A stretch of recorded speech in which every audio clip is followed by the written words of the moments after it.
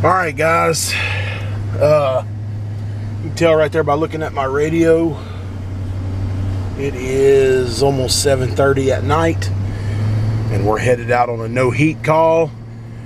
It's some little condo cottages here in Lafayette, and she said she called 10 other companies, and she said she means literally 10 others besides me, and all of them told her no, it would be in the morning. And I couldn't go out in the morning because I'm installing a furnace first thing for people that have no heat, from the clip y'all saw earlier. And plus, I mean, I'm not gonna leave people with no heat. It's one of her tenants, so me going out at 7:30 at night doesn't bother me at all. And it probably just picked me up a huge account because, well, she told me, you know, they have a lot of these little cottages that they rent out, and she told me, she goes, you know, you are our guy now, because like she said she literally called 10 other companies. So it's the little things like that that'll pick you up an account. And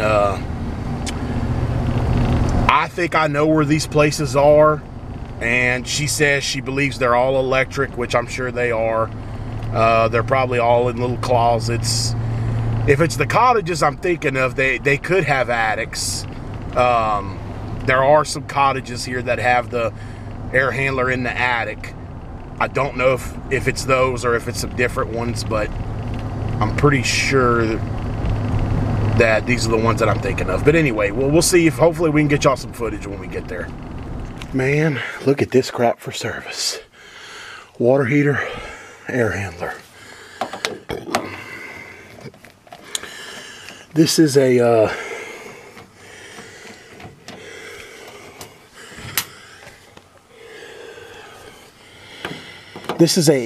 like an ADP or an Armstrong Airease Allied unit. I went ahead and brought a couple sequencers up here with me. More than likely that's going to be the issue. Look, they got one in the middle right here.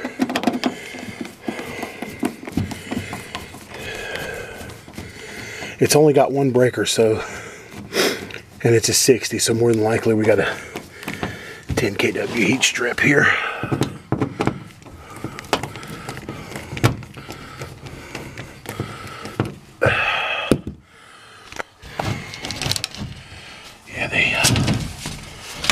Man, I don't know how this passed code at new construction. Get some light on the subject. Yep, I see one 10 kW sequencer right there. Alright, so we have a jumper between red and W, and we have 5 kW worth of heat, but not 10, and it just can't keep up because it's so cold with this cold weather that we're having. So we'll check that sequencer right there. That's more than likely that's going to be our issue. Okay, so it was not the sequencer. I pulled the heat kit out, and you can see right there that the heat kit is broken right here. Let's see.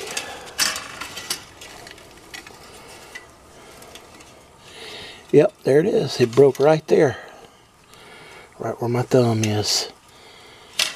That's why we're only getting 5 kW. Okay, we're back the next day with a new heat kit. We're going to get it installed.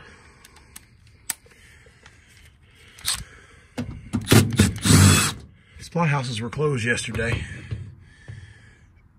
but that still wouldn't have helped anything. Okay, sorry about that. We had a phone call come in. So we have a new heater kit for this unit. Y'all saw the one last night was burnt. I think I got that on film. If not, I'll put pictures in here. I can't remember if I got it on film or not. I killed the breaker downstairs that was labeled heat, but I'm gonna double check it with the meter.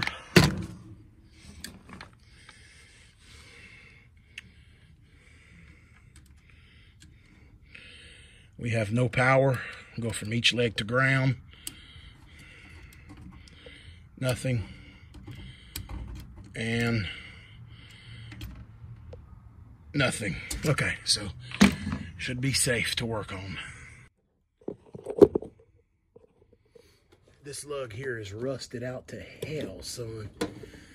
I might have to, yeah, I bet you I'm gonna have to cut that wire and restrip it.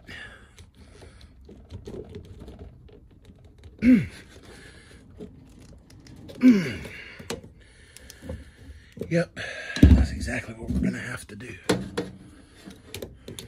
That's a bummer. Okay.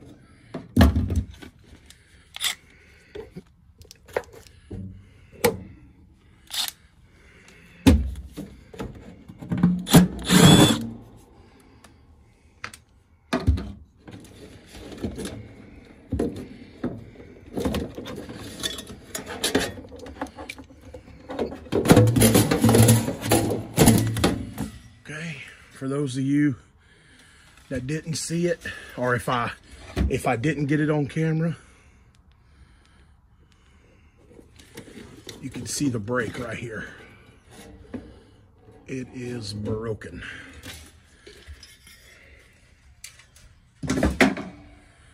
So we have a new heat kit right here. Get that open.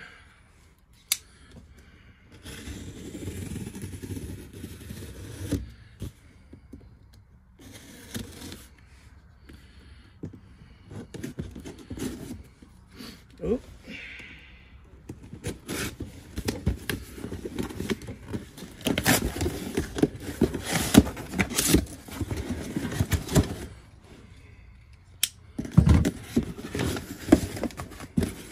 Looks identical to me.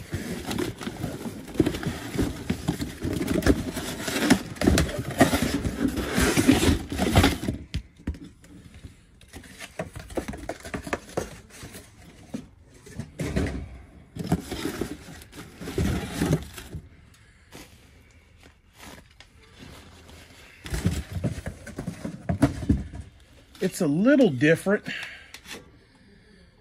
Instead of having a sequencer, this one has the DC relays. Oh, I hope it fits. Yeah, it fits. Thank God. Airflow pointing the right way. You can tell that this is for their new equipment also. It'll work in here. There we go.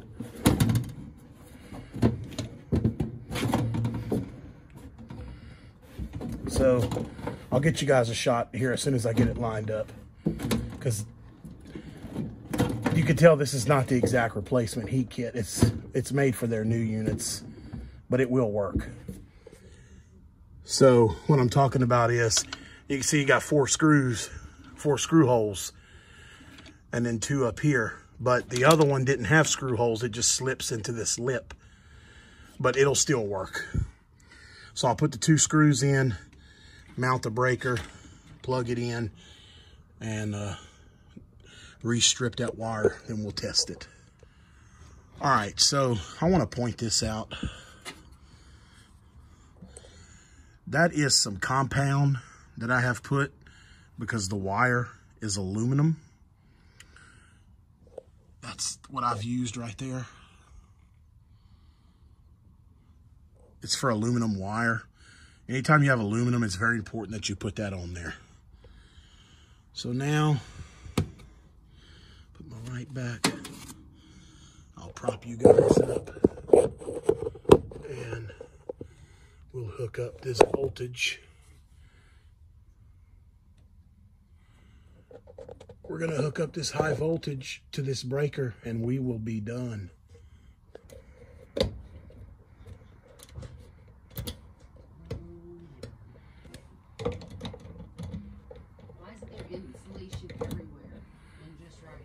What are you talking about?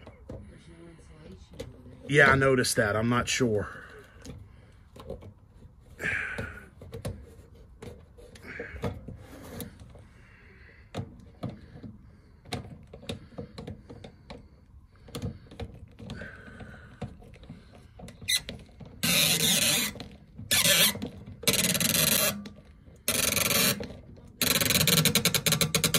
Go ahead and put the thermostat on heat. Got it? Oh, okay.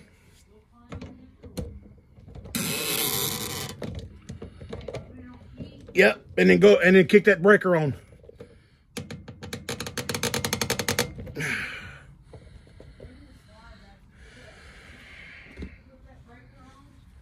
Yep.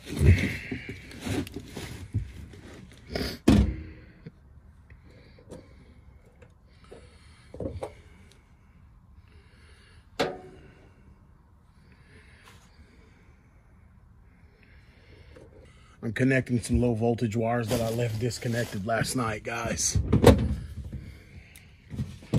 Reconnecting, I should say. Then I have a patch, I'll show you, on the bottom of the unit that I have to fix. But we're gonna go ahead and kick the heat on.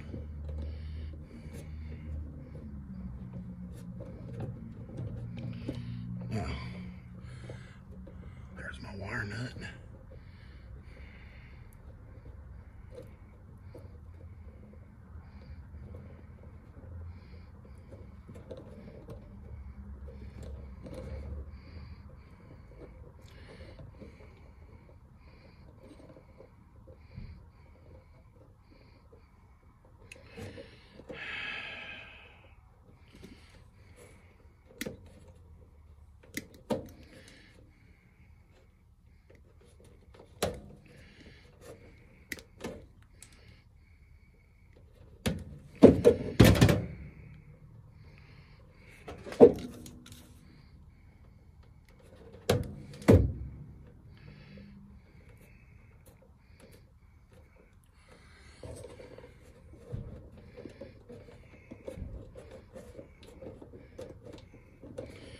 I tell you what, man, these low voltage wires are stretched so tight in this unit.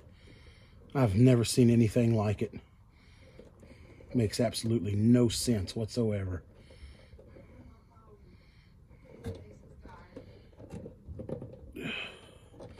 All right. All right. Let's hook up the meter and make sure.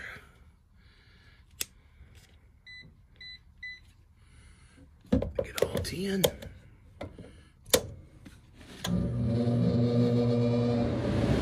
Lower. Oh yeah, there we go. Now we got 10 kW worth of heat, baby. I can smell them too. This is what I was talking about. You see where they cut these holes in the plenum and they ended up not using them? Well, they did one under here that I guess they decided not to fix. Yeah, and there's a ton of air coming out of there. So I've got to fix that. And I'm going to check the backside to make sure that those are okay. 39 amps. The new heat kit works.